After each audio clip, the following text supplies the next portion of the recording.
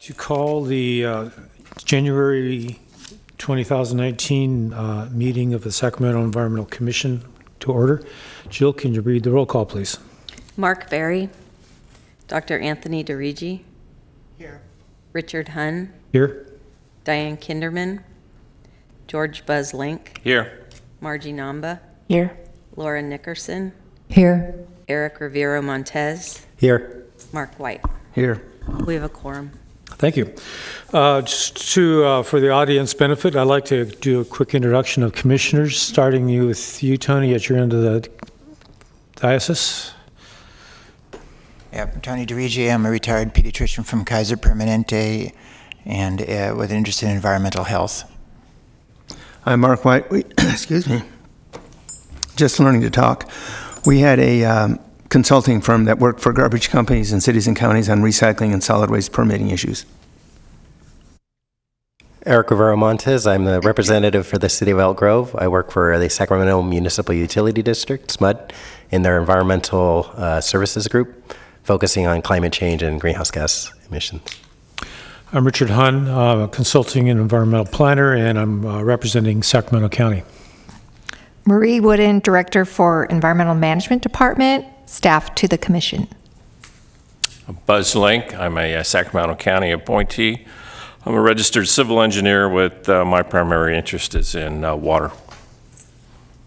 Good evening. My name is Margie Namba, and I work for Granite Construction. I'm a representative of the County of Sacramento. And that's it. Good evening. My name is Laura Nickerson. I was born and raised here in Sacramento. I'm still a full-time registered nurse, and my specialty is rehabbing wildlife and releasing them back into the wild. Thank you, everybody.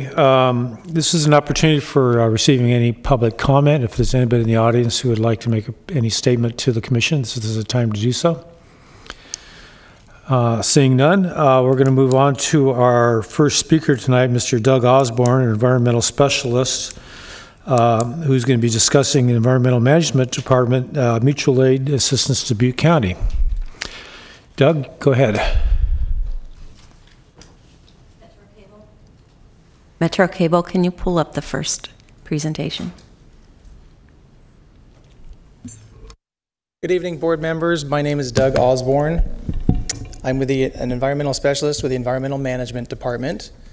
My colleague Jan Bradshaw and I responded to the mutual aid request for Butte County in response to the devastating wildfire that went through and destroyed the town of Paradise. I wanted to start out by showing you kind of where we reported to. And let's see. So, our first stop was the Cal OES base camp. Cal OES, the Office of Emergency Services, put up a base camp to better get resources into and out of the area. You can see on the photos there, that was the sign that greeted us every night. And up in the other photos were some staging for the California National Guard. The Conservation Corps was also there, and all the other responders that were asked to come in and help also stayed at the Cal OES base camp.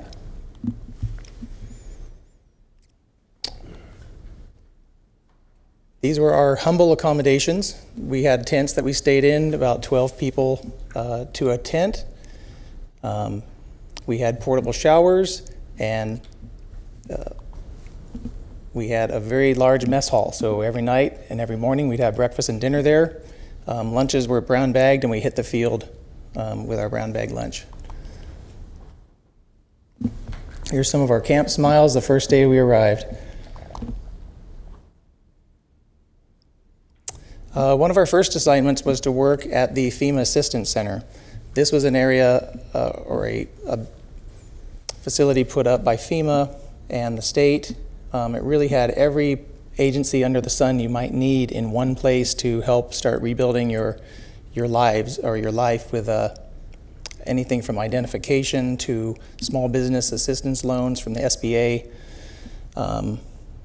any other government resource that you might need to help put the pieces back to what was missing when you left your home with the clothes on your back. Insurance was a big part of it too. That was a State Farm was there in the parking lot of the assistance center. This was at the Chico Mall, so it was a very familiar place, a big landmark that a lot of people knew of.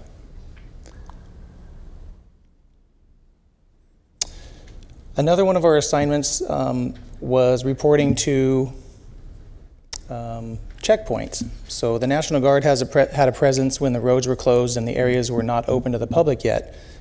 Behind that Humvee was a highway patrol as well. But we were there to help the residents that were given access to the area prior to the public getting access. We provided some personal protective equipment so they could be safe if they did decide to go in and look through their property or go into the ash footprint of their homes. The other photos there was kind of the next phase of our deployment. It was a training day, and where we were going to go out to actually start overseeing or working with the folks that were removing the debris or the household hazardous waste. NRC was a contractor with a pretty large presence there. Myself, Jan, and the other two folks that were kind of assigned to one of those contracting crews, and we were given an area to go start cleaning or removing the household hazardous waste. So things like those propane containers that are marked in the photo that you see. The hazard was removed because the propane was consumed in the fire, but that needed to be determined before the next phase could take place. So they were marked with a big white X to denote that this is safe to remove. It's only scrap metal at this point. Another one of our tasks was to mark each property with some health information, and that's what I was doing there in that photo.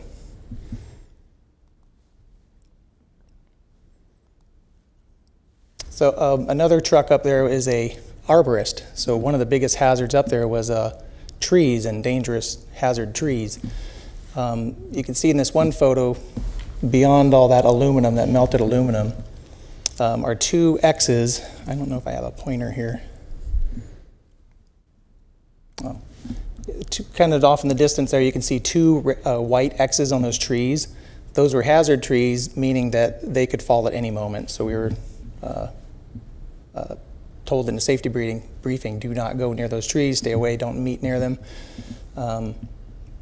The other photo of the tree with the two vertical lines denoted a not so hazardous tree. Still don't want to go near it or hang out by it, but it is a dangerous tree. The roots have been compromised. One thing we noticed too is in the driveways of most of the residents was this this X pattern.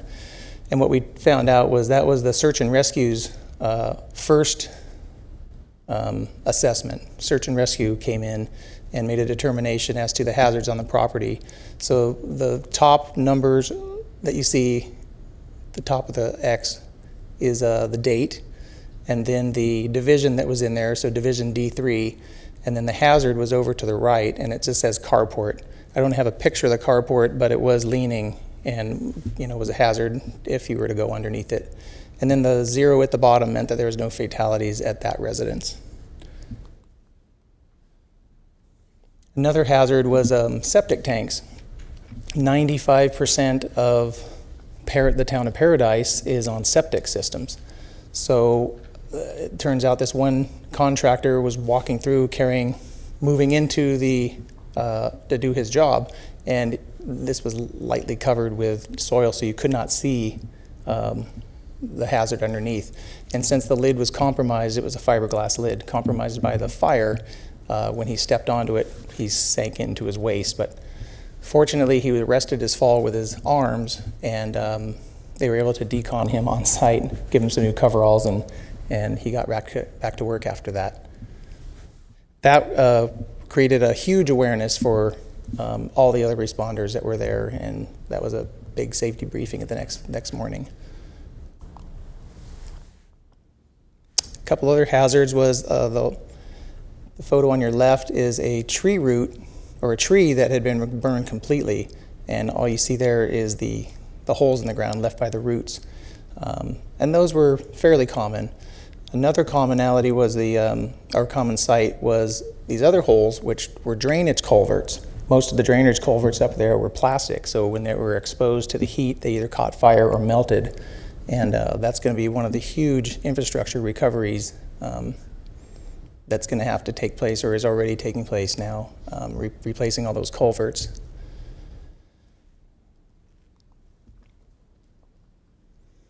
I have a couple photos here of a trailer park where we spend a lot of our time removing all the household hazardous waste. You can see the sign and the directory were left intact.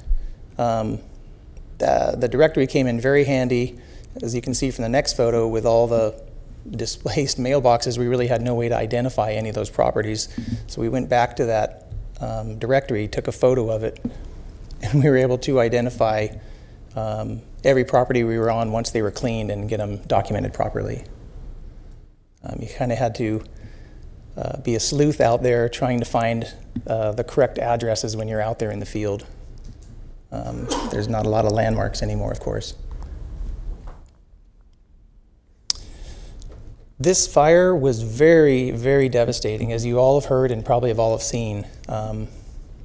This is one property, and you can just see the devastation was complete. This person had been living here the greater part of his life, collected numerous vehicles and stuff. It was a fairly large parcel. And he had he was a car collector, so he had a lot of classic cars. He was devastated by this fire, and he's going to have a long time before his property's cleaned up, as you can see. And the devastation was complete. And it was not limited to residential fires or residential property. Commercial property was also damaged, and I have a picture of a couple gas stations there. The canopies were not part of, did not get consumed in the fire, but the convenience stores where all the electronics that run the pumps are. So there's no fuel up in the town of Paradise at this time. You have to bring it in, come in with a full tank from Oroville or Chico, and hope you don't need fuel while you're there. But yeah, businesses were just completely devastated and gone. That seemed like a stark contrast from the other fires we've had. I didn't go up to the Reading fire, but the fire in Sonoma was primarily residential. Only a few, well, there was commercial structures, but not as dense or not as impacted as the fire in Paradise. And there is a case to be made for defensible space. That just is across the street from that trailer park. The trailer park had 100 units, and only one of them survived, and you can see it down there in the bottom right. It didn't have any defensible space in that trailer, but yet somehow it was spared. So it really came down to the behavior of the fire at the time it was burning, whether or not your property survived. In this photo here I put in just to kind of give you an idea of the vastness of the fire. You can kind of see off in the distance the ridge. Imagine flames 100 to 200 feet higher than the ridge and coming towards you, and in a way that a wave would crash on the beach. The fire was lapping over the tops of those mountains. And then combined with 55-mile-an-hour winds, that fire was moving fast, and it really just overtook the entire town so fast. And in the meantime, the embers are being thrown a mile or two ahead of the fire, starting spot fires in the town. So there was literally fire all around when these people were trying to escape, and they literally did escape with their lives, the ones that did get out. And I'll turn it over to my colleague Jan. Thank you very much. Marie, members of the commission, thank you for having Doug and I here to tell you about our experience in Butte County. I tend to talk a lot, which is one of the reasons I think they selected us to be community liaisons in Butte County. basically communicating with local residents rather than having EPA officials or their contractors communicate with residents. We talk all day long, and so I'm hoping that I won't give you 1,000 words here. I'll try to keep it as brief as I can. But I tried to tailor this part of our presentation to show you a little bit about the nuts and bolts of what we did when we were at the office. And so the first week that we were there, we were working with representatives from the California Association of Environmental Health Administration, CAHA. And so that's a 503c nonprofit that contracts through CCDEH to coordinate mutual aid workers at these incidents. And so Doug and I, as well as countless other people, worked in Sonoma County last year working with these people. And so the first week we were working with Diana Cato and Ken Stewart at the Butte County Environmental Health Office.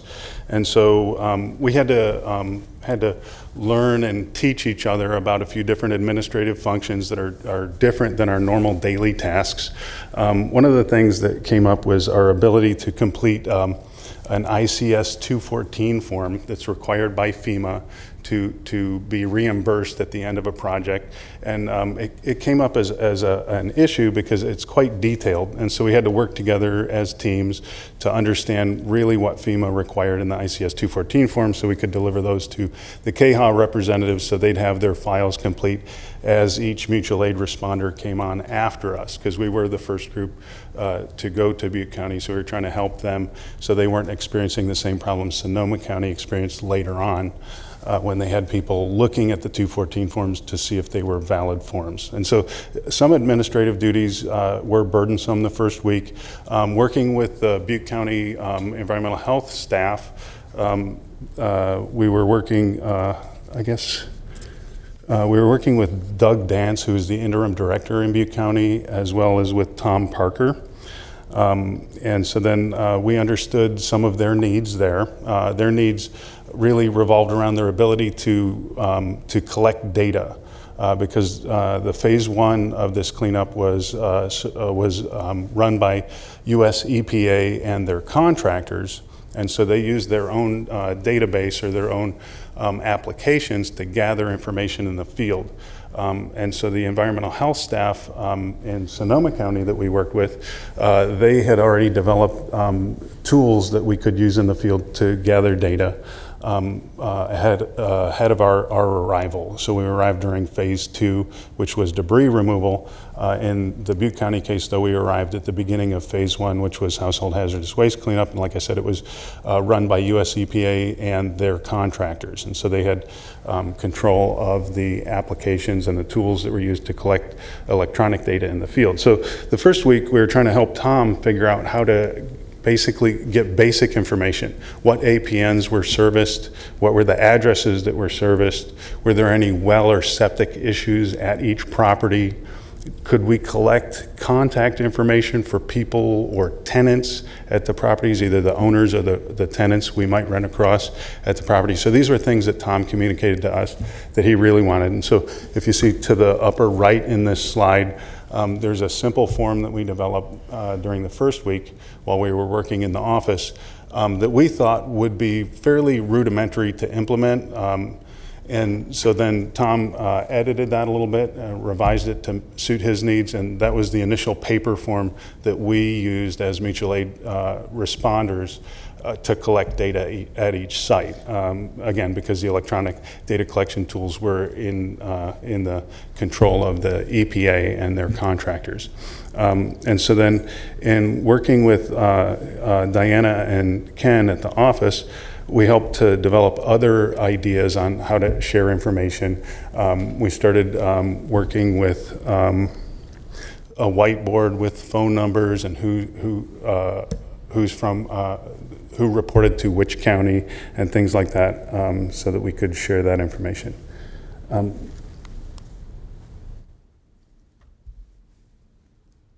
I'm sorry, during the first week, we also had an opportunity to meet. We had a meeting at the US EPA office, and we met with Tom Dunkelman, who's the on-scene coordinator for the EPA. And he provided us with information about how the cleanup progress would begin and how it would scale up over time. And so we were there to watch the beginning with maybe 6 to 9 teams in the first week collecting household hazardous waste. They scaled up to something like 25 teams over the next few weeks, and they used an area near the United Rentals Yard in Chico as a staging area, and it was very impressive to watch how they used the area. It was a vacant lot to start with, but over the course of 2 weeks, they were able to pave the lot and bring in mobile trailers and turn it into a true consolidation zone.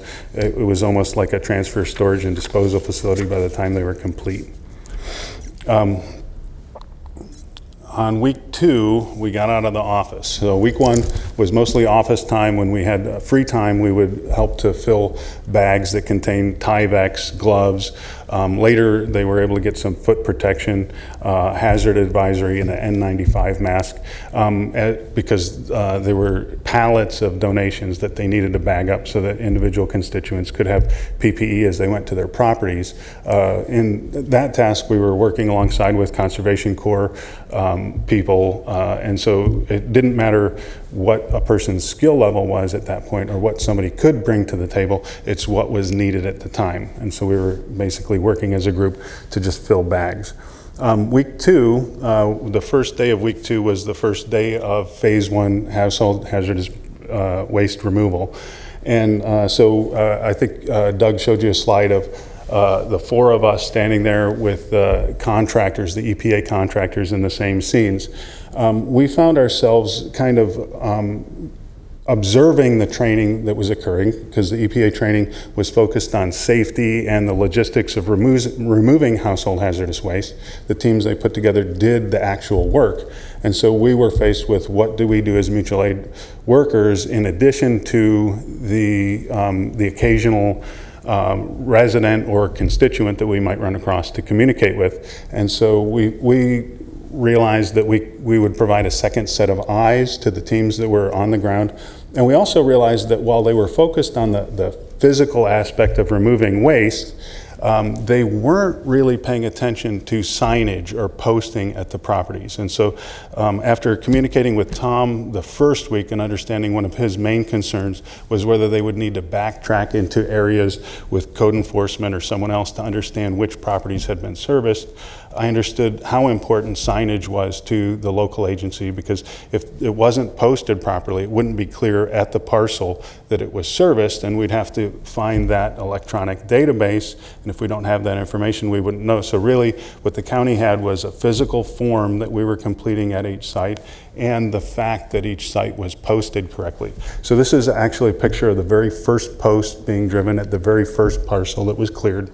That day, the EPA still had signs left from another incident. It appeared to be hurricane signs because they had grommets in the signs, so they had been screwing them to the front of buildings. Here, we were using staplers to staple the signs to the poles, and so they had a supply of signs that were from a previous incident or possibly a hurricane, and the signs weren't present the first day. So we were told that to differentiate one wooden post from another wooden post, we were going to designate any wooden posts that were representative of a phase 1 cleanup with white paint. And so then that evolved to painting the post white and then writing on the post EPA DTSC. So we were clear that that post was a post that was representative of a phase 1 cleanup.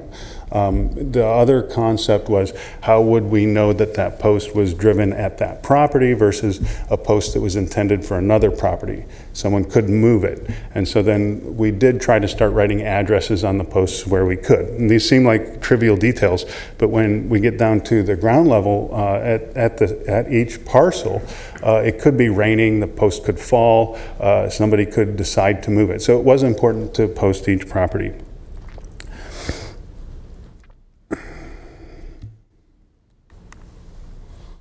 And so then over the weekend, between the first week and the second week, after realizing that the local agency did need some forms of data collection, I took it upon myself, and I was thinking about how to do that in a simple way so that we could document each parcel. So I bought a few different whiteboards at Walmart and provided those to the first teams. I started working on a concept that the local agency was okay with if it worked. And I wasn't trying to change anything or force more details, trying to find some simple way to bring the data back to the local agency. And so my thought was to complete a whiteboard that had the APN number and the address and maybe a notation about asbestos if I could, if there was any asbestos remaining at the property.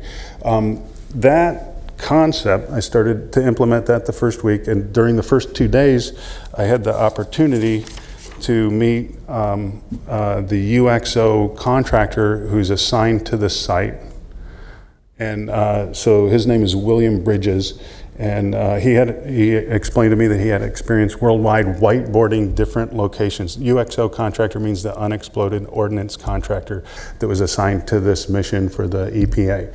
And so he has experience working in different war zones, removing munitions. And the reason that he was on this project was because they anticipated that they would find munitions that were larger than .50 caliber or other dangerous munitions in the field.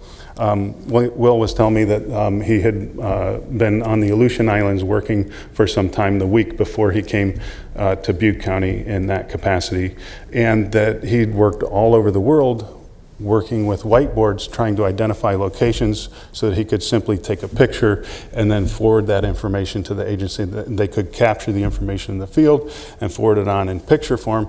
And so he had developed an application that allowed for electronic whiteboarding in a simple application on a tool, whether it's an iPad or a tablet or a cell phone.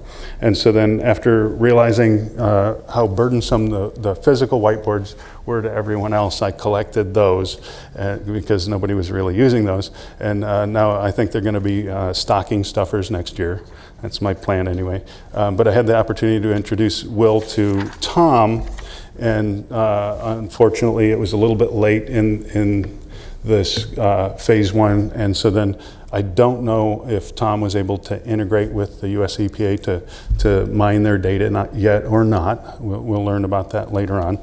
But another aspect of phase two and working in the field, this video's sideways, so I apologize for that. But it had to do with our ability to communicate with people, and also our ability as mutual aid responders working in public here in the county daily, to recognize different situations that we come across. And so some of those situations were really obvious.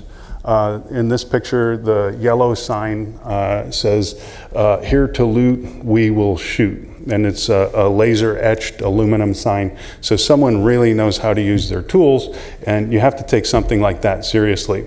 It's very apparent, that situational awareness, it's apparent. The windmill on the right, it wasn't necessarily apparent. The professional people on the cleanup crew that I was assigned to, they knew what they were seeing when they came up on that windmill that was still running.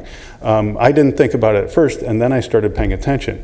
The turbine's still running, it's still generating electricity, the power line is on the ground, and then they're removing household hazardous waste from near the turbine. The "Here to loot, we will shoot" sign was pretty apparent. Another sign that had a much stronger message that we saw, and I didn't get a picture of it, was "We have a backhoe and guns, keep out." So we definitely had to pay attention to who we were talking to, what was their state of mind at each step. And then I came upon this area that was across from the Paradise Airport, along with several other people. What I have to say about this picture, though, is in the upper right, the open pit that has filter fabric on, that was nowhere near the Paradise Airport, and that area I put in this presentation just because as I work with the contractors from other states, I realized that they may not recognize or know anything about the agriculture in our community or the dangers that it might present. And so we did work on different parcels that had some legal issues possibly that we needed to be aware of. That's the picture in the upper right. The lower left picture, that's obviously not human. It's a pile of deer bones. But the picture in the upper left, that scene, I looked at it and it's remarkable. The pickup truck embedded the brick pillar and the iron fence into the rear end of that car. And so the collision was extremely forceful, and during that accident, which the truck could only have been coming down from the Chico or from the Paradise Airport at that point, and the car could only have been parked against the fence on the other side. The force of the collision was so great that the brick piers were thrown over the embankment. And so the sign that we saw earlier, "Here to loot, we will shoot," was on the road down into Hidden Valley, just beyond that car. And then the pillars were thrown over the hill. As I looked down at the pillars, I saw all these cans, and so we were looking for household hazardous waste. When I got near the cans, in the lower right picture, there was a burned vertebrae. And so I sent that over to Butte County Sheriff's Department, and from the image, they could tell it wasn't human origin. But I couldn't understand how a vertebrae could get into that location, and I still don't understand it. But the image of the truck and the car give me pause, and that it's just such a violent still shot and representative of probably someone trying to escape. My role as community liaison at that location down the hill got quite varied and really very diverse the next day. I was working with several EPA representatives, and one of the representatives was qualifying different properties to understand if the EPA PIO and a San Francisco Chronicle photographer could gain access to one of the properties. And so these images, I captured those from the San Francisco Chronicle, and this is the team that I was working with. And so on this one-lane gravel road going down into Hidden Valley, I found myself with about 8 vehicles that were representative of the Phase 1 cleanup operation. And so I'm there to communicate with the residents. The EPA is doing a very good job of doing that as well, especially with the PIO present. And there I am with 8 vehicles, and everyone wants to be on that scene and involved in that story. Then a wide load came down the road. The owner had a shed being delivered. So it was a chase vehicle, a tractor, and a trailer. And they were trying to get that shed onto the property that was currently being cleared. Then a solar provider was coming down the road to try to extinguish a solar fire at the bottom of the valley. So my role as community liaison at that point became a valet. I began moving cars for people, telling people how to navigate on one-lane dirt roads. And so really putting on different hats and recognizing where we can provide the most benefit while we're in the field, I saw as very important.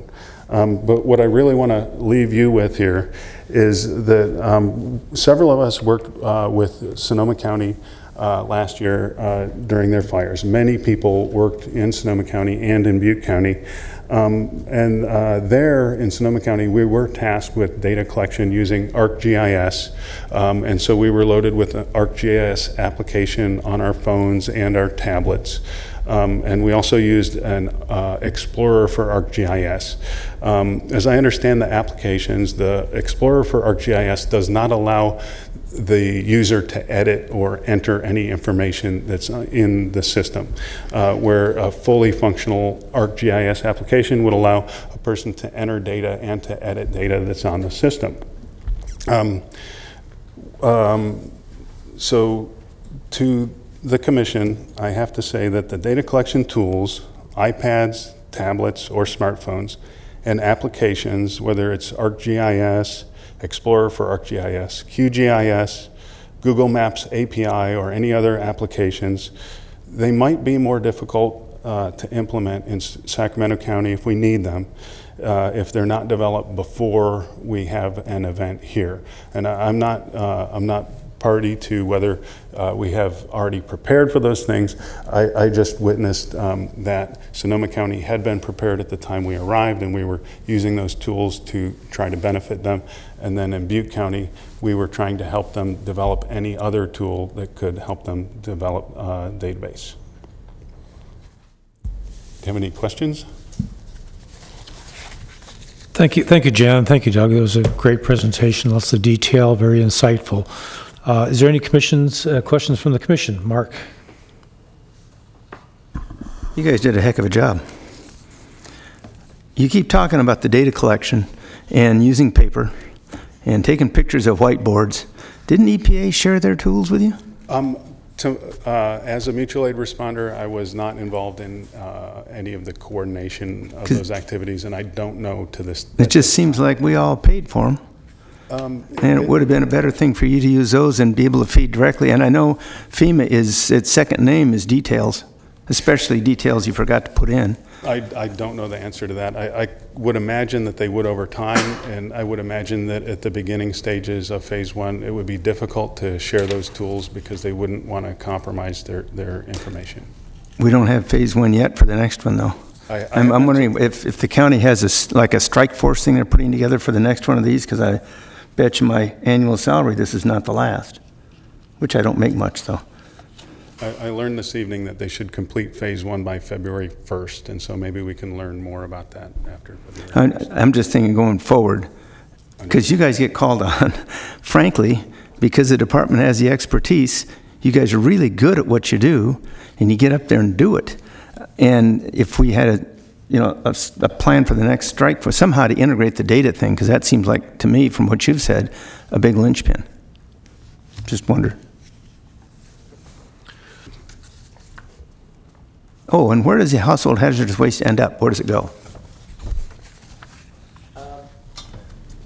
So phase 1, they took it back to the EPA Staging area. the staging area, and then it was taken off to a Class 2 landfill, or further processed and manifested and properly disposed from there. So it kind of came out of the whole fire burn area to a central location where it was further assessed and then manifested out of there to the proper disposal. So appropriate materials went to Class 2 and appropriate ones went to Class 1? Correct. Yeah, thank you. Any other questions, Marjorie? I have a couple of questions. In slide number 9, it says doing the job phase 1 field work. You weren't required to use gloves or a mask to put up the signs? We were well outside of the burn area. We were advised to stay 50 feet from the hot zone, which would be the debris field. And so then where we were with the signs, we didn't recognize any hazards. And then when you're putting up the signage, it looks like some of the signage was paper. Wasn't there like a rain event that happened? Did anything happen to those signs? They did provide waterproof paper, so it was like a Mylar print. Okay. The other thing is, I have a question. What is a solar fire? A solar fire is a fire that occurs because the solar system is generating and there's nothing to take the energy. And so it's solar energy that's generated into electricity and it's on fire. Thank you. Any other questions? I've got a couple. So how many EMD staff were actually up there? I counted 4 from the pictures, Doug. 4 was the initial deployment, and then on a 2-week rotational basis, the department's been sending 2 additional employees. And how long has that been going on, or is that still going on? It's still going on. We have 2 people in the field right now. Okay. And we were there the first week after Thanksgiving. Okay. And I saw one photo, or there was a roster of names from different counties, and I counted that San Mateo had a large presence there. Yep. As well as Placer County had a smaller presence. Did any other counties participate, or that you're aware of? Contra Costa County was there. Do you recall? Not at the time that we were there. I don't know who's there now. So in your initial phase work up there, how many parcels did you end up assessing? Do you have any idea? There was 100 at that trailer park, so that was over 3 days that the crews that I was working with took care of those. And then there was probably 8, depending on the size of the parcel, but anywhere from maybe 10 to 20 a day were being hit by 1 crew. Okay. Times that times 9 crews on average. Okay, and then now in the current work, you're going back and doing other detailed studies of those same parcels then, I guess. What that did was clear the way for phase 2, Yeah. which would be the separation of the ash footprint, the concrete, and the metals. Okay. And this is a question that follows on Mark's comment. Is there any opportunity to put together a lessons learned document or a report that you could provide provide to EMD executives or us that kind of says, you know, the things we saw here that we would not want to repeat again next time there's an emergency?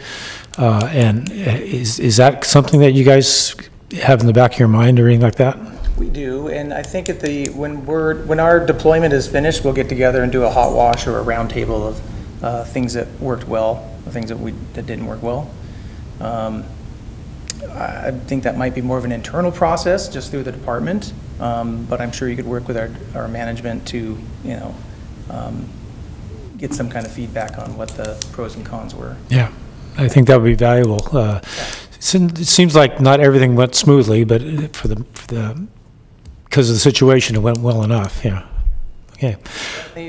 Fly by the seat of your pants many times when you get out there, filling whatever role needs to be filled when that call comes up.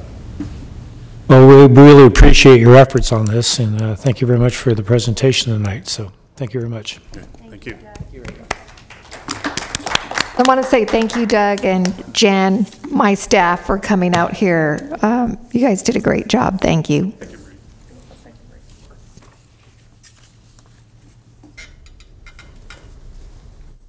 Okay, our next agenda item is Rick Johnson, Executive Director from the Sacramento Area Flood Control Agency. Rick's made presentation to us on several occasions. It's good to see you again.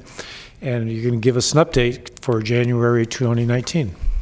Thank you. Yeah, thanks for letting me come here. And we had a very eventful year last year, so it's a good opportunity to update you on this.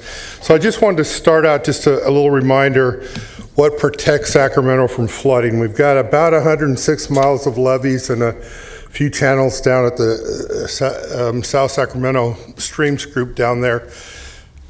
Folsom Dam up on the American River, Yolo Bypass over on the west of us, and then the Sacramento Bypass connecting over to the Yolo Bypass. So this is our basic system. This is what protects us. So we've got 6 authorized projects, federally authorized projects that address all the components of our system. The 3 white ones there we have just completed. We're in the closeout stages on those. Two of the other ones, construction has been initiated, and on the final one there, we hope to initiate that this year.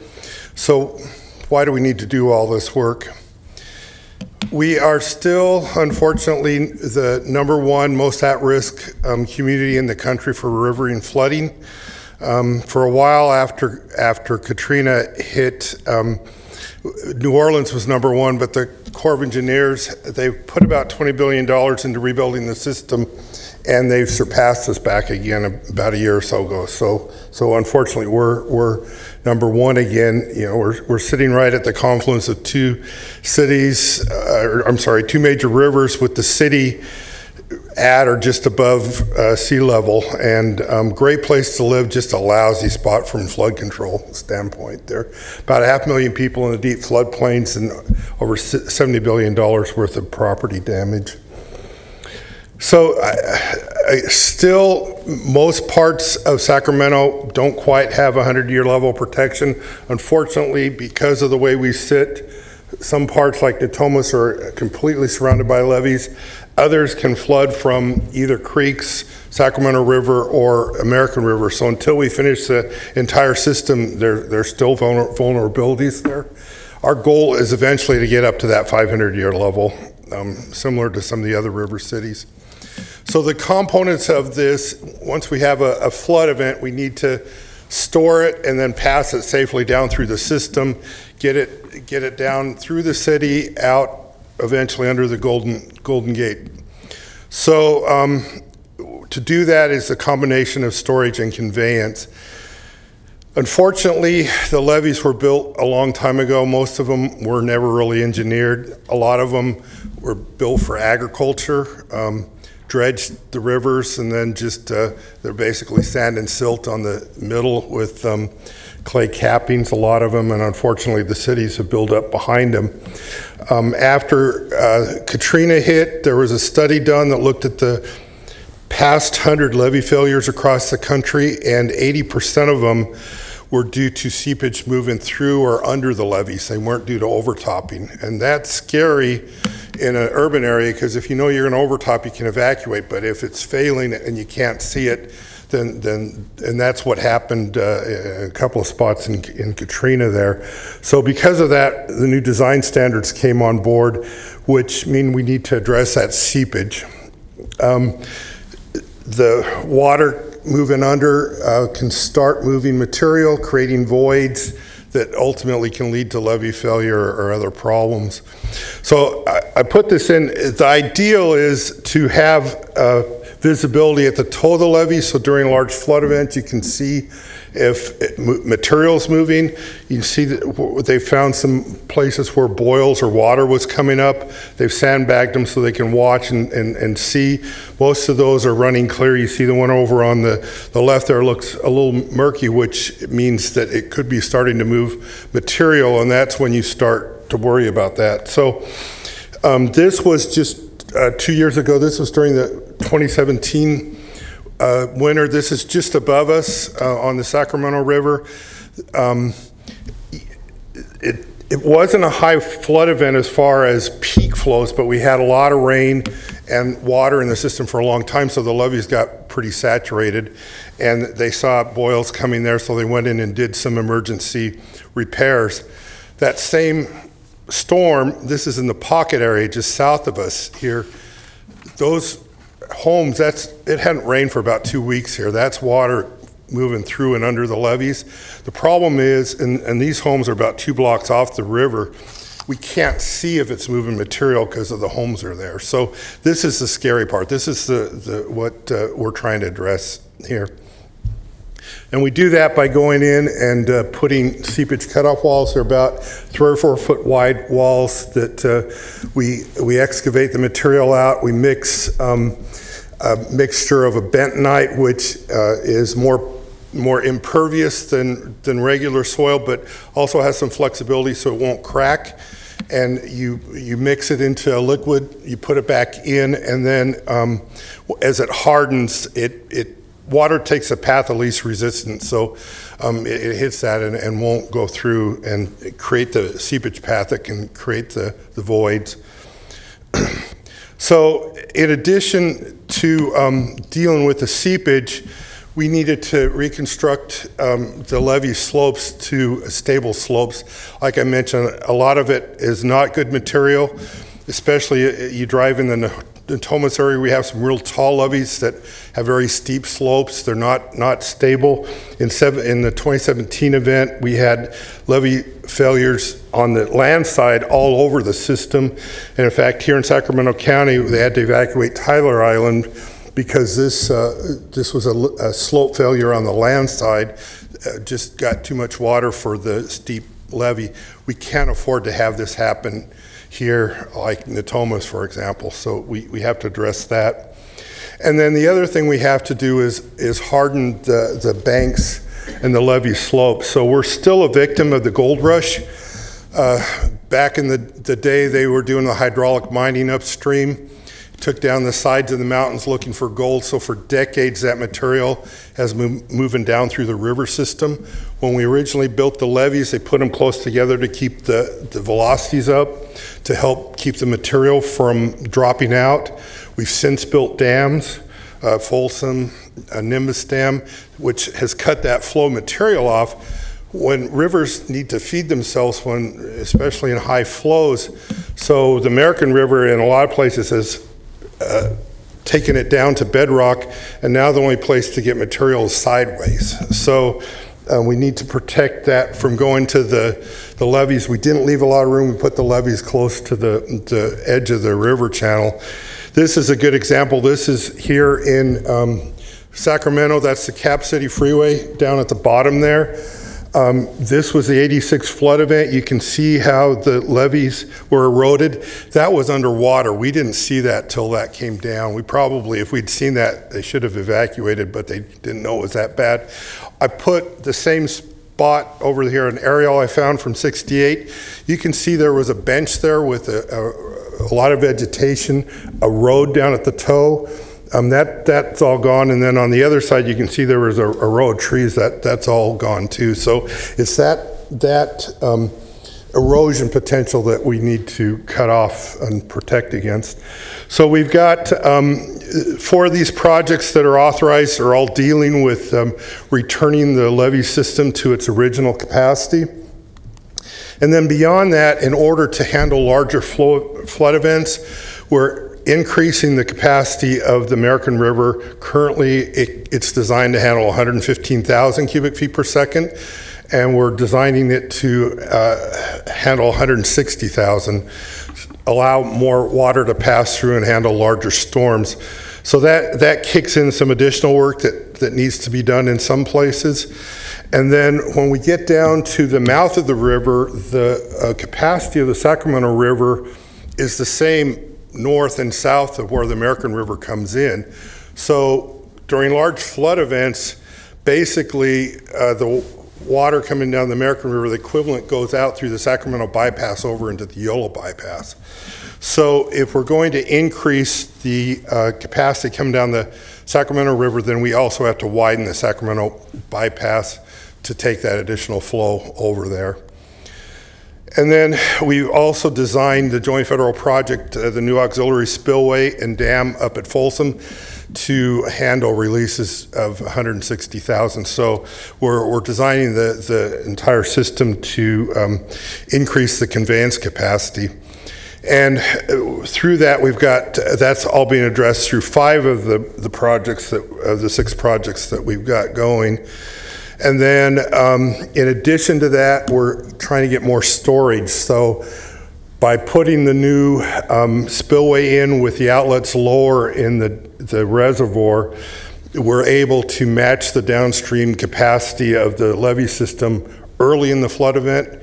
Right now, you just can't get the water out, and you basically have to wait till the reservoir fills to the top to open the spillway gates.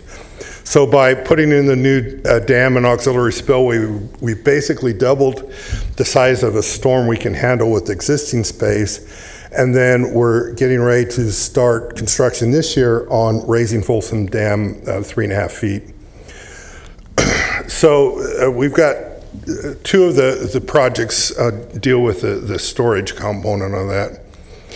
So after this group of projects are done, it'll get us up around the 300-year level of protection.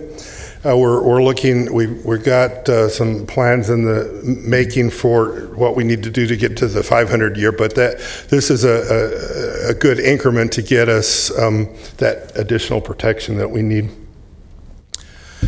And this, I just summarized, we've got right now $4.4 billion in projects that are currently federally authorized there. So just real quickly on the recently completed ones down at the bottom end, the Sacramento streams, that's a combination. We've got some large streams that can be real flashy and come up and out of banks, but also the delta, it used to be a big inland sea. The way the topography is such that in certain areas, if there's failures down in parts of the delta, the water wants to come back up towards Sacramento. So it also serves as our southern boundary, a barrier against flooding from the delta area there. We just finished that up in 2016, and we're just doing some closeout work right now on it. Similarly, that one was authorized, just to put a time perspective on these, in 1999. So it took about 17, or can't do the math right. Yeah, 17 years to get that done. American River, the levees on both sides, we rebuilt for seepage and for to address the slope stability there. It was originally authorized in 96 with some additional authorizations in 99. We just finished that up, and again are doing some cleanup work on that one. Actually benefited from that one being a little slow getting going. We had the new standards in place before we actually started the construction, so we didn't have to go back and do it again. And then just last year we finished up the work at the new auxiliary dam and spillway. This is just some of the testing that we did earlier last year. So these are the ones that we finished up. So moving forward, the Folsom Dam raise, there's actually 4 dams and 8 dikes that make up Folsom Dam.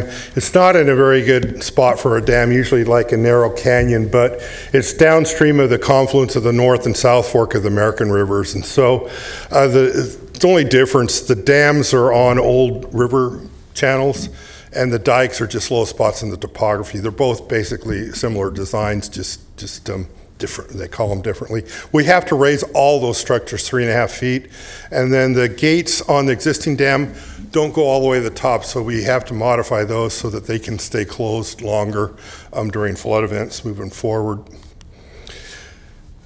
Also, we're working on the Natomas project, rebuilding the levees around there. There's 42 miles of levees. In 2007, after the Corps looked at the new standards, they had earlier decided Natomas had a 100-year level of protection in 1998. In 2007, they came out and said it had less than a 30-year level of protection. So we went ahead, Safeco did, went ahead and moved forward rebuilding part of the levees while we were getting through the federal process to get congressional authorization. And we built about 18 of the 42 miles of levees. Congress authorized it in 2014, and the Corps is moving forward with construction on several of the reaches right now. This is just some of the pictures from the original construction we did on we had a bit of a challenge in Natomas because you have homes and businesses on the water side of the levees that you have to keep being able to, they have to be able to access their property. You have to keep them functional. So in the north area where we didn't have many homes, we built a new levee next to the existing one, so that, because the Garden Highway is on top of the old levee, and there's no way we could keep those folks whole while we were building the new one, if we had to rebuild the old one. And also that vegetation along the levee serves as habitat, so it was just easier to build new levee adjacent to it, and a better levee that's fully engineered there. I wish we could do that everywhere in the city, but we did have that opportunity up there. And then finally, we did have the American River Common Features Ward of 2016 work. Basically, that looked at everything that'd been done and what else was left in the system that needed to be addressed. This was actually our largest authorization yet. There is a typo on there. It was authorized in December 2016 instead of 19 there, but the levees on both sides of the American River were taken care of, and Natomas project's taking care of the levees around Natomas. So we still needed to do the pocket area and then the levees up in the north area along Arcade Creek. And then also this is the authorization where we're addressing the erosion potential. And then it's also the authorization where we're widening the Sacramento Weir and bypass. So last February, Congress passed the supplemental appropriations emergency bill as a result of the 3 hurricanes that had devastated much of the nation. They put about $16 billion worth in the bill, with over $10 billion of it to go to the states and Puerto Rico that had been hit by the 3 hurricanes. They also put about $5 billion in for states that had had a flood emergency declared over the last few years to get ahead of the next one, try to rebuild the system so that we're not in this continual reaction mode, but try to get ahead of that next one. So on July 5th, we worked real hard with administration. They provided $1.8 billion towards our projects. They fully funded almost $1.6 billion for the American River Common Features work. They gave us the money for the entire project, and then they gave us what was needed to finish the Folsom Dam raise. And so that means both of those are fully funded to completion now. Natomas was already in the annual funding stream, and it was already getting the most funding for any flood project anyway, annually. So this was a real big benefit for us. last year was ironic in that they were slow passing the fiscal year 18 budget, so it got passed in calendar year 2018. We had that supplemental emergency, and then they passed the Corps of Engineers budget on time last year. So we actually had 2 fiscal year appropriation bills and that supplemental in 1 calendar year. So we had about $1.9 billion in federal funding, and the governor added about $170 million in his May revise that then passed for state cost share for urban area core projects, which is primarily ours. So we ended up with a little over $2 billion in calendar year 2018. The reason I wanted to mention that, the goal is to have them completed in 5 years by 2024. Since the 1986 flood event, we put about $2 billion in the system. So in 32 years, we got about $2 billion. And so in 1 year, we got about the same amount, with the idea of getting it in place in 5 years. So it's an opportunity to get ahead of that next big flood event that's out there. And this just kind of showed where we were. The annual appropriations, we've been running between 80 and 100 million, and then we had the big year last year. And then in the 19, we only have to ask for Natomas now, so it makes it a lot easier moving forward. So I wanted to show graphically kind of how this really was important last year. This was where we stood at December of the end of 2017. The green are the areas that basically been completed, and the yellow is what still needed to go. And then this is what happened at the end of 18. So the red are areas where we've got under construction or they're about ready to award, and the blue are all the areas that are fully funded. So it was a significant year last year as far as that goes. So our challenges moving forward, we are finding, you know, we've got to get the designs done. We've got a certain amount that Safeco had already done designs ahead of waiting for the funding. So the Corps is going to be able to award some contracts in 2019 for both the levee work and up at the dam raise, and then the goal is to get everything done by 2024. I think we'll see a nominal amount in 19, a larger amount in 20, but really 21, 22, and 23, and then somewhat into 24, we're going to see hundreds of millions of dollars worth of construction a year. And we are starting to hit some constraints with some of the consulting firms as far as having the capability to get the designs done as quickly, and so we're having to reach out to find more capacity there. The construction firms are what I'm really worried about. The last 2 bids that we've had only had one bidder on both of those, and so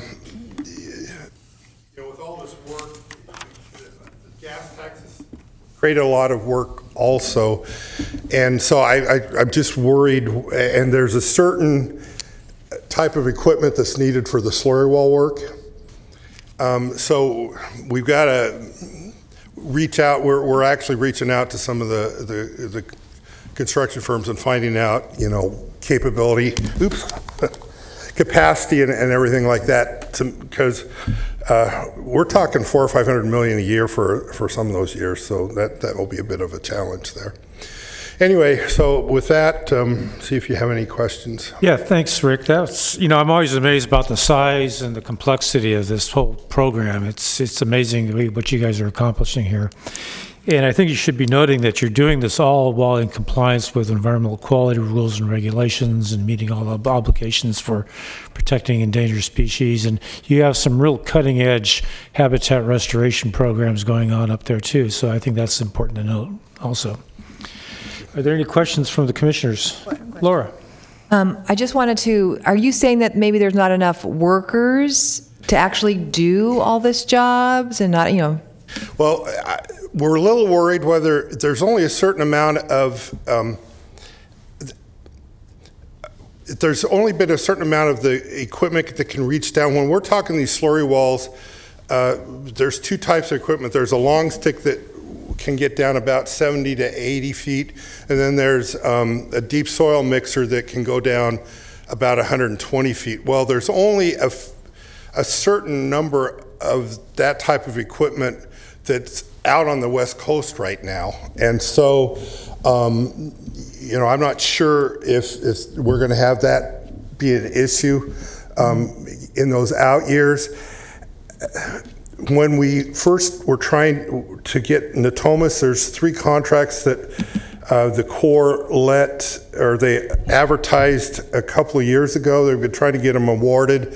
There were protests, 3 or 4 protests, and finally the Corps gave up and they went to a different method where they pre-qualified and broke them into smaller groups, and it ended up that they all ended up going under small business. So none of the firms that bid originally and did the protest actually got any of the work. So I don't know if there was a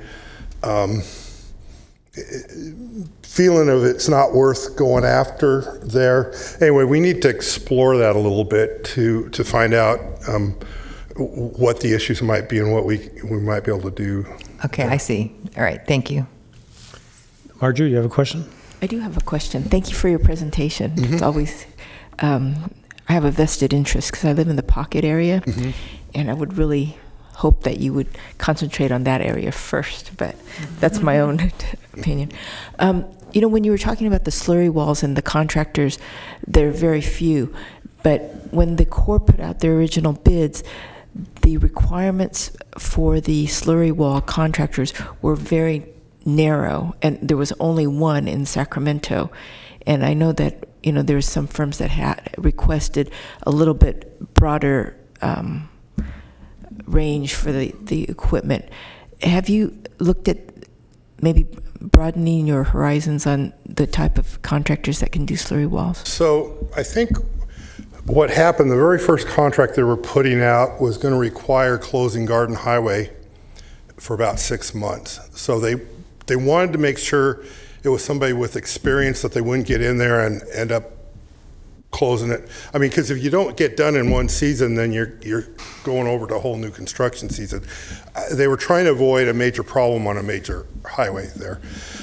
They since went to a process where they pre-qualified contractors that could meet the slurry wall qualifications. 16 put in for it, 13 were awarded. So there's 13 qualified contractors on the list, and the other 3 were given what they could do to get qualified. So there's a group of 13 that we thought were going to be bidding on these last 2, and only 1 did on each of them. So there were 13 that were qualified from slurry wall work. Okay, thank you.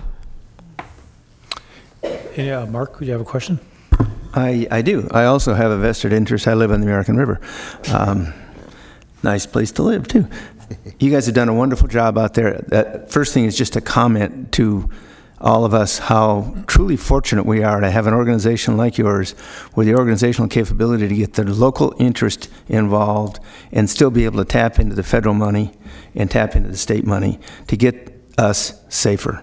Because I truly believe, having lived through a couple of these events, that we're a lot safer now than we were when I was looking down the levee and I was seeing 2 feet of freeboard to the top. Second thing, I noticed in, one thing a little bit concerned me. On one of your slides, it was actually on page 11, you talked about water coming up in the Pocket area, seepage. How do people see? Does that come up through the storm drains or just show up on the dry streets? Some's coming up through storm drains. A lot of it's just coming up through the yards.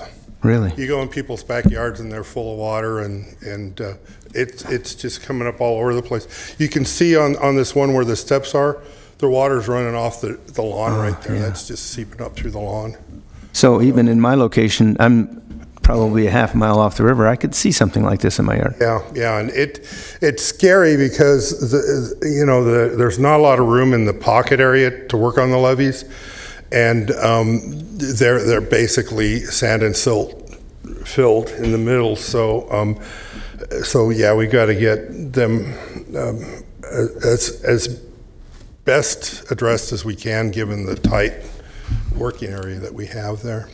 Yeah, well, thank you anyway for your service. We appreciate it. Oh, thank you.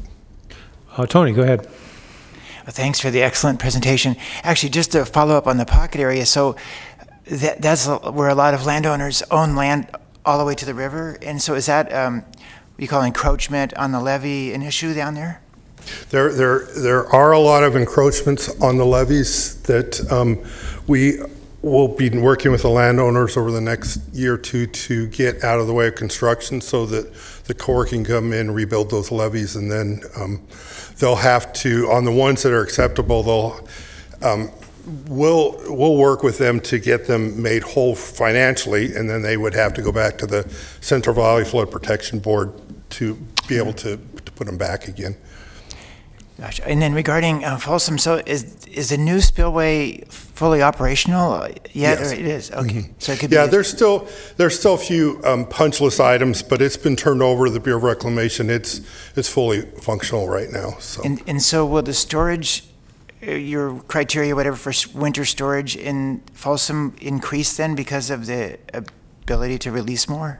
So basically, what it'll do is, right now, the way we've been operating, we create additional space based on, there's 3 large reservoirs upstream, French Meadows, Union Valley, Hellhole, that have about 250, 300,000 acre foot of storage when they're empty.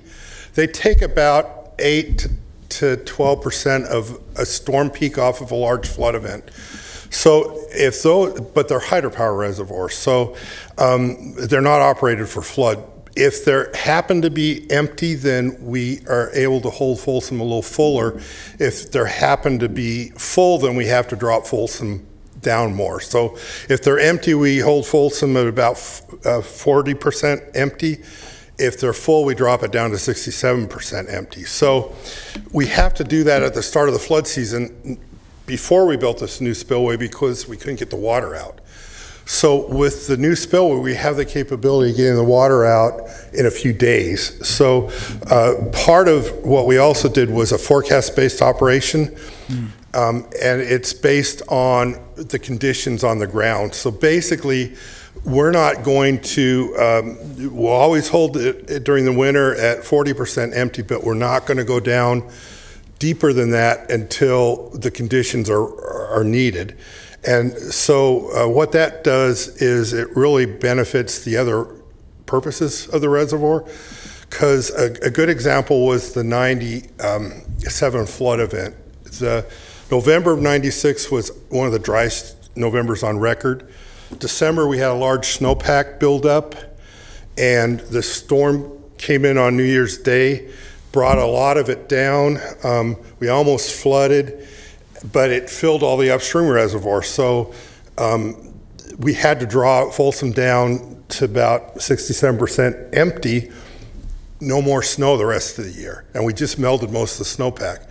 So we had flooding and water issues in the same year.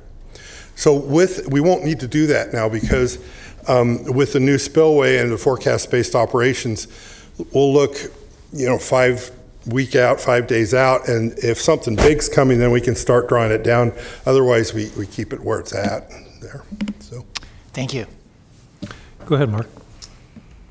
Is there a long-range plan that you follow in coordinating with other regions? Well, I mean,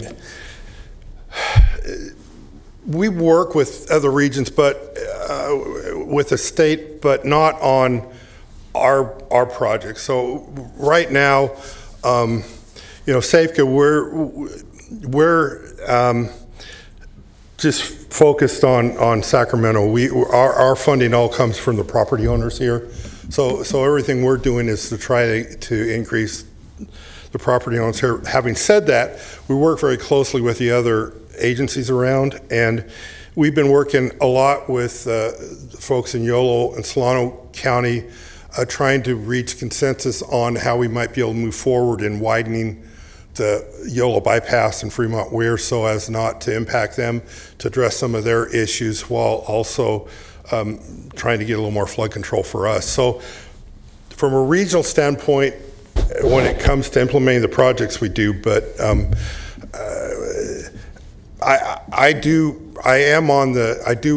we are members of the National Waterways Conference, which is a group of core agencies across the country. So I do meet with them somewhat, but not on specific projects there. So I don't know if that answered your question or not. Yeah, I was just wondering if specific work is done on one side of the river levees, if it's matches on the other side. So we work closely. West Sacramento has they have a West Safeca over there. They have a project that was just authorized in December of 2016, and in fact, they're doing some early work on a setback down on the Sacramento down at the lower end, Southport area there.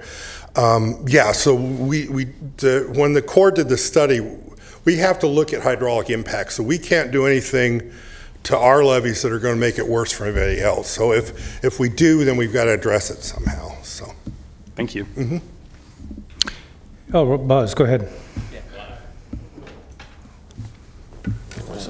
Yeah, Rick, thank you. This has been great to get an update here, and just to show how long it's been since I've been attached to this, I got a couple of questions about the status of some of the projects.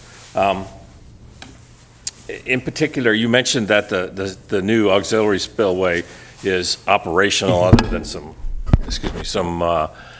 punch items that you're going to deal with. Is it now fully operational? That is to say that there is a flood diagram and the rules for using that spillway in place? The new water control manual is actually it's gotten all the approvals. We're going to sign it in February. Oh, great! But the Corps gave an exception to the diagram for this year, so we're operating, exception to the old diagram, so we're operating with the new diagram, even though it's not just on a temporary approval while we get the final approval. So, gotcha. Yeah. Gotcha. Okay, that's terrific.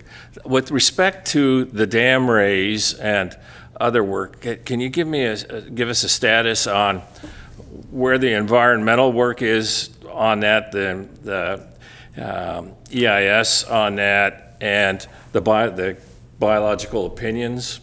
Yeah, so on the dam raise, those have already been done. They had to be done before it was authorized, and then so the original EIS was done in 2002 with the study along with the biological opinions back then. It was authorized in 2004.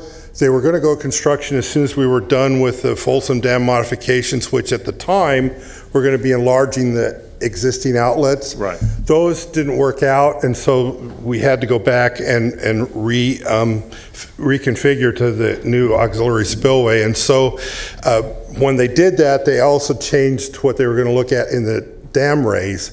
And so there was, in 2007, a second environmental statement was done, and then there was also a supplemental that was done last year on that. So we might hit some areas. I think where we're probably most likely going to have to do some additional supplementals is because we're moving up the time frame on these things. Probably the air quality we're going to have to look at that again, and traffic and stuff. Some of those things we're going to have to address, but most of the environmental work's already been done on those. Terrific. And then what about the temperature control structure? Is that still going on, or is that just no? It is now.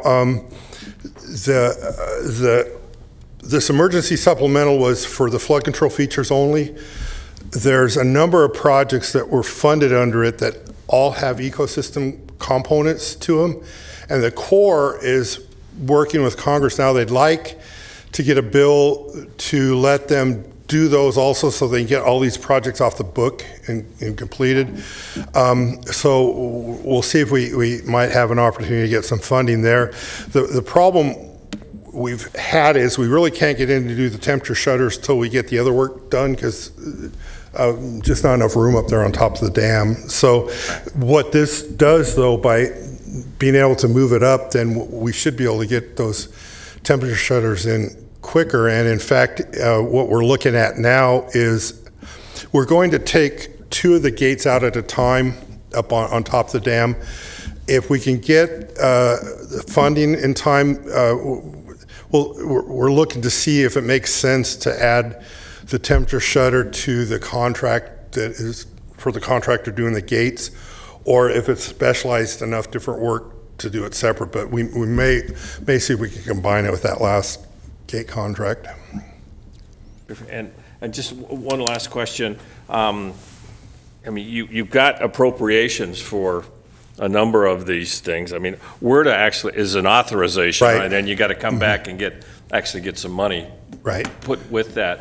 So of the projects that you have in place now, do you have appropriations or funding for all of them, or are you're still looking for appropriations to get through what you've actually got planned for the moment? So the 6 projects we've got authorized, 3 are completed as far as funding goes. We're just doing closeout. 2 of them with this funding are fully appropriated. So the only one we're still needing annual appropriations on is Natomas, and we're a little over half done there. So we're probably talking about, well, we got 4.4 billion in authorized projects. We've got about 2 billion in the ground, and we just got 1.8 billion. So we're probably another 500-600 million that we're going to need over the next 5 years. And that's in right about the range of what we've been getting annually. So that should be, we're not competing with ourselves anymore. Right. So to be honest with you, what's probably going to hold us up as much as anything is the resources to just get it all done. Okay. Well, thank you, Rick. Okay. Any other questions from the commission? I guess you've worn us out, Rick. Thank you very much. Thank you. We really appreciate you coming in and talking to us again. Oh, sure. Thanks. Our next agenda item is to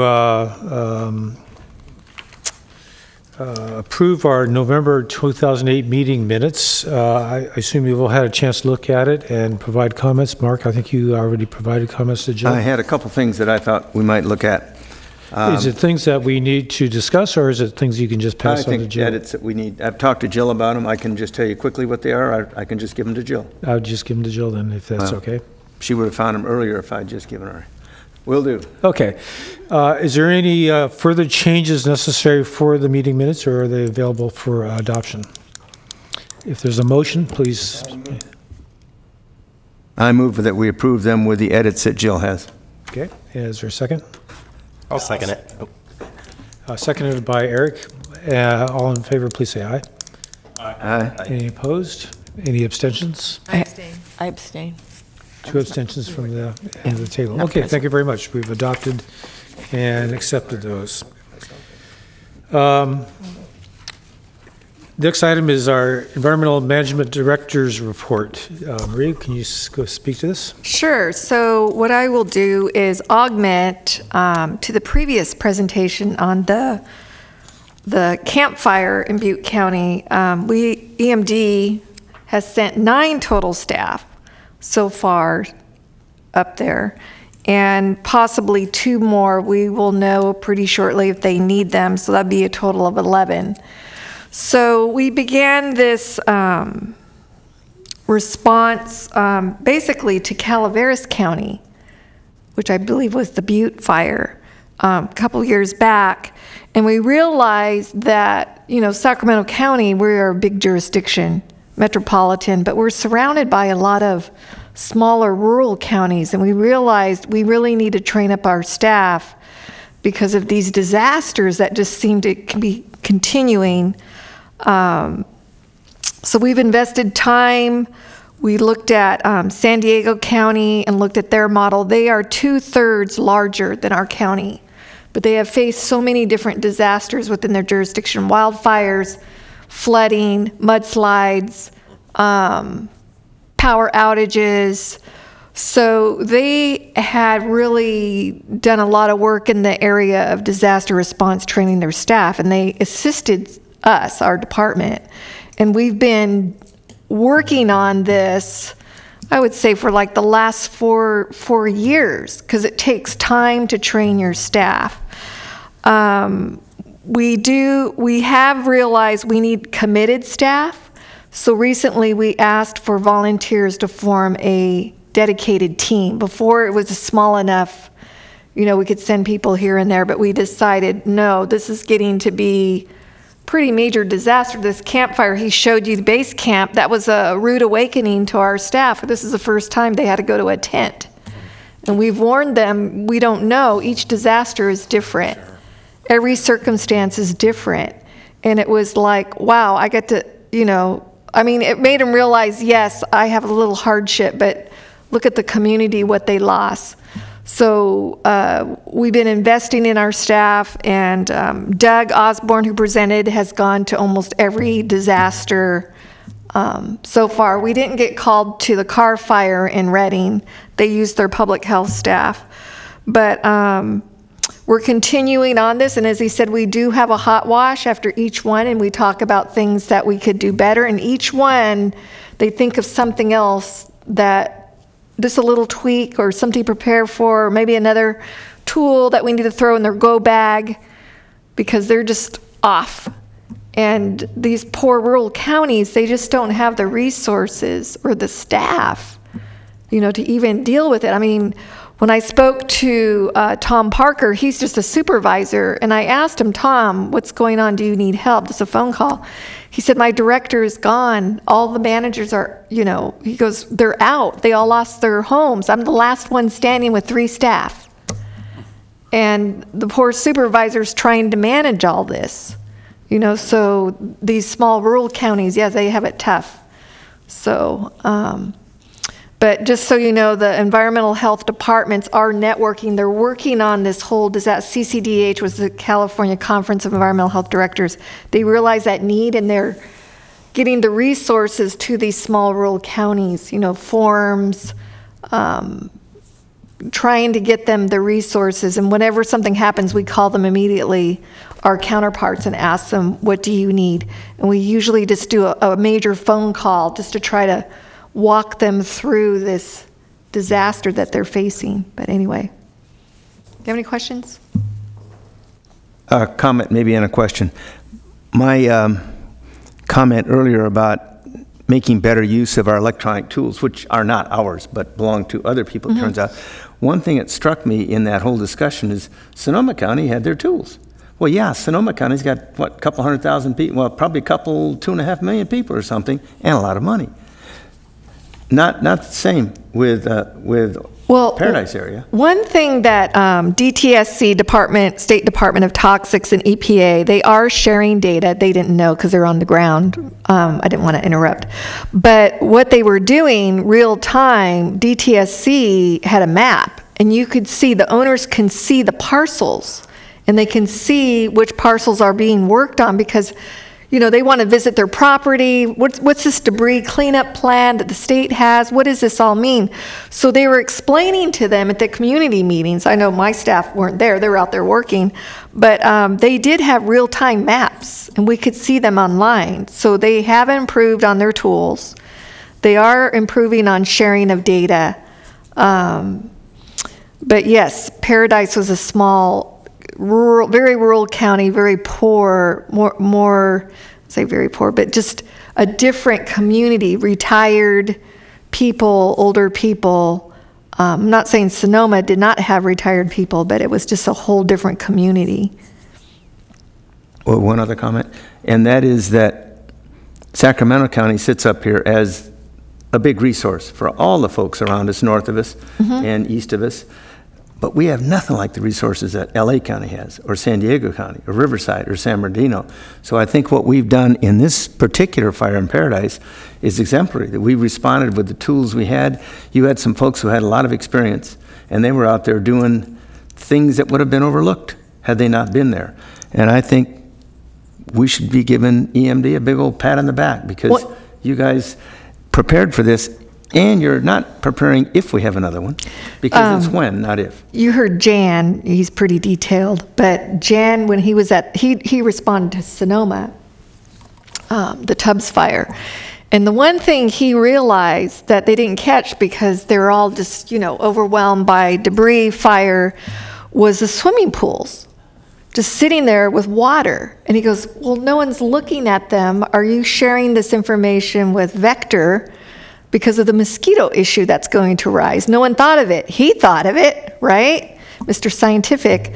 And he shared that information. They were GISing where these pools were, so the Vector special district could come out and deal with these swimming pools with standing water, which were going to be a mosquito breeding problem, once the spring hit. So anyway, yeah, sometimes our staff, other staff, the Bay Area, they do respond and they pick up things also. So each time, they're gaining more experience, but it's challenging. They come back changed, but they're very proud of helping. And anyway.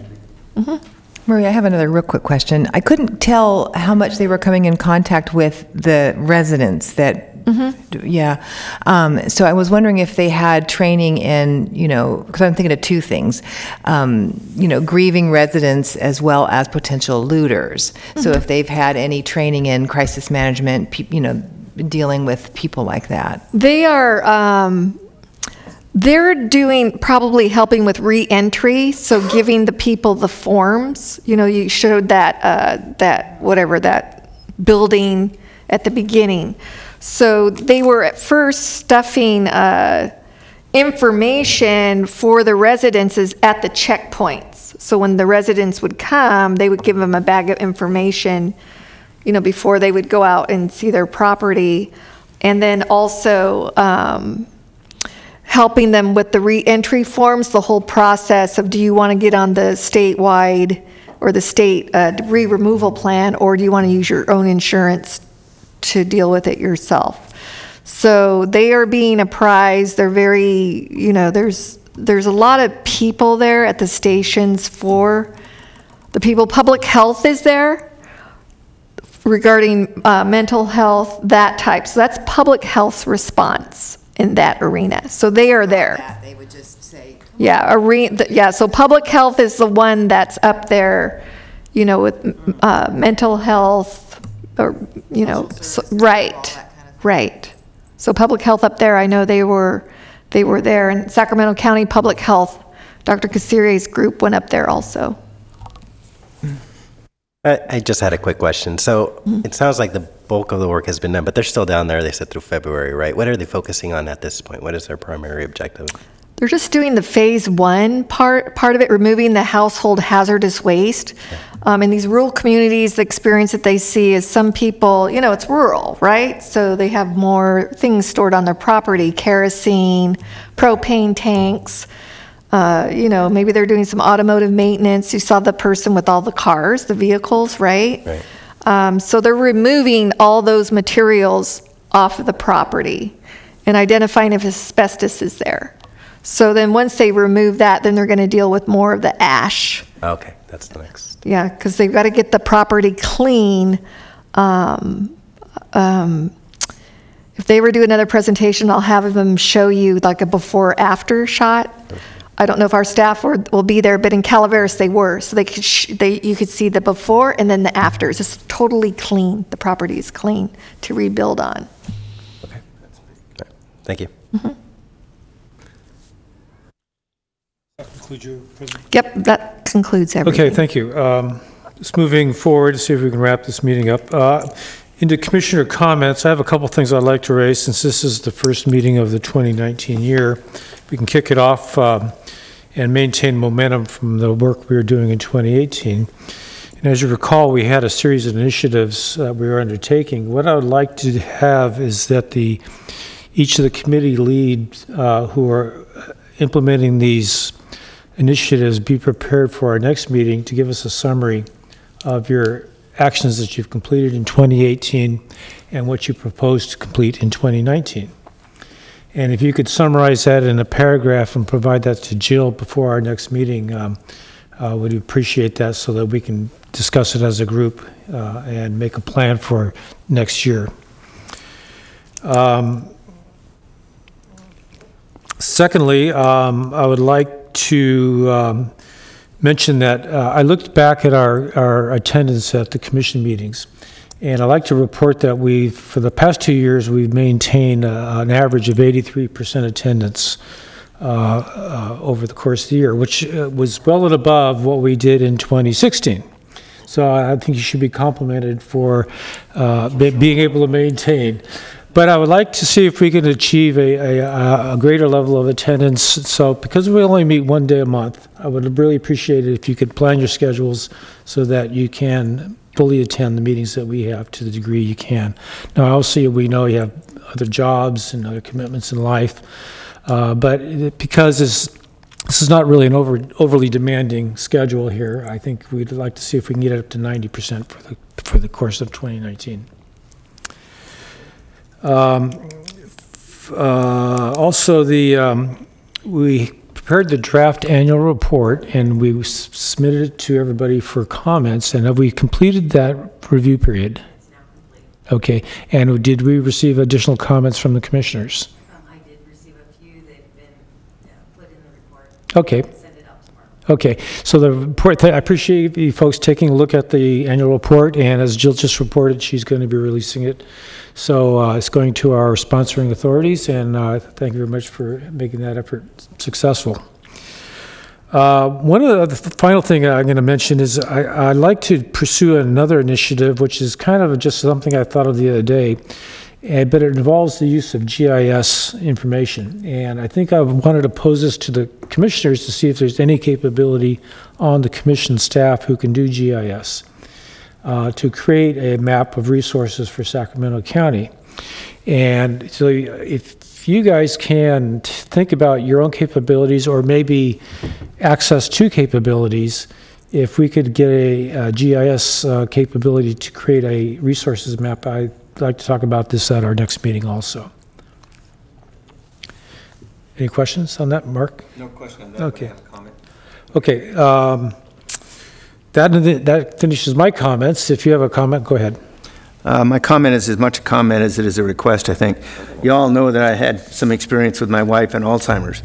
I've now put a lot of effort into the Alzheimer's Association. They're putting a lot of effort this year into integrating concerns about Alzheimer's as a public health question, like smoking, for example, is a public health question. Right now, it's just a data question. It's just hanging out there. Would it be possible maybe for me to invite somebody from the association to come tell us about what they mean by that and what they hope to accomplish at one of our meetings? Why don't we raise it with folks and see, because we have available topics available in the course of the next year, and we can discuss that to see if there's an opportunity to bring them in. Okay, it would be most convenient, not convenient, but they've got a piece of legislation, so doing it maybe at the next televised meeting might be the most beneficial for the effort. Let's talk about it. Yeah, good, thanks. Any other comments from the commission? I have a question. Sure. What is GIS? Oh, excuse me. It's a geographic information system. It's a computerized mapping system, and you can present data, very defined, because it uses computer data for. And we'd like to get it like on our website, accessible from our website. It's possible, but I would like to produce a map of resources in Sacramento County using GIS for the detail and the quality it could produce. I'm just wondering how you would think people are going to access it, like through their phone? Well, actually, I'm thinking of a large poster board physical map that we could produce. Oh, okay. That's what I'm thinking. And you could probably make it electronic also. Yeah. Richard, what type of resources did you have in mind? Well, my first thought was for lands of Sacramento County, lands that are in parks or dedicated open space, preserves, refuges, or being managed for some environmental purpose that will not enable future development. And I think that if we can get those basic categories, it would be very informative to the public. Regarding the annual report, will it be sent then to each city council member, or just to the mayor? To the mayor of the cities and the supervisor that was just elected chair. That's Kennedy. Oh, so it doesn't go. Okay, so if I want my own personal city council member to know about it, I should forward it to him? Yes, So, please. Any other questions or comments? I just want to remind everybody, so next televised meeting is our awards meeting as well, right? Yes. So I did send out a kind of I'm keeping a tracking information sheet with potential contacts for everybody to sign up for. I know Laura's already signed up for quite a few of them, but there's plenty of other good opportunities for other folks to reach out to people and just get our names in front of them so we can start getting those applications in as soon as possible. Why don't you keep reminding us weekly until then? All right, will do. I would just like to say real quick, the people I've contacted have been very excited. Now, whether or not they turn anything in, but they're very excited to hear about who we are and about applying or finding people that are organizations that they're troops, Girl Scout troops, Boy Scout troops, those kind of things. Okay. Any additional comments or questions? With that, the meeting is adjourned till February 25th. Thank you very much.